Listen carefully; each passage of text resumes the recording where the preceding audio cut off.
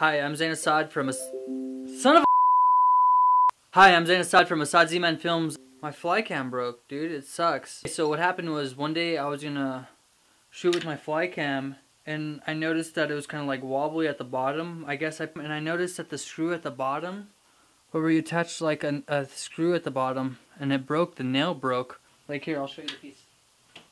So this is the little piece that broke off, and it sucks because you could see that it was welded on to the bottom of the Steadicam, but it was so flimsy. And look how small this nail is. I've had this Flycam for about like 2.5, almost 3 years now. So I just went into my garage and I just like looked through a pile of nails and I found a bolt, a nail, basically like a thing, and a washer, and I put those together and I made it as a Steadicam again, and it works. This is the final product. This is how it came out.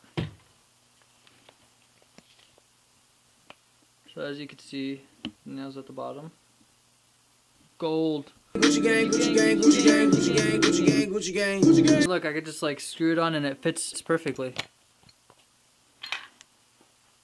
It's like really heavy duty and it's not even flimsy anymore. Like, I don't know, before with that little nail, it was like super flimsy. So now I fixed my Steadicam and it works beautifully actually. I'm shooting a commercial with it right now. And I feel like it's more heavy duty too, like, you know what I mean? Like, with that little nail that was attached to it, it was like really bad. Like, look at the nail difference. So this was like the old nail that was on it before, and this is the new nail. And I just want to show you guys like the difference in size between the nails. This would be like right there. I mean, there's like, I mean, it's a little taller though, but I feel like also it's a little more heavy duty, like in here, like the way it's set up with the nails. It's like stable, more stable with this, with the bolt and the washer in between and stuff like that. Because like it was just welded on before, and it was like super flimsy. Look how thin it was welded on. You know what I mean? Like that little piece of metal, it's gonna get, after a couple of years, it'll break off. You know what I mean? And they knew it was gonna break off because they left this thing open. There was like a hole for me to put it in. Like there was like little circles.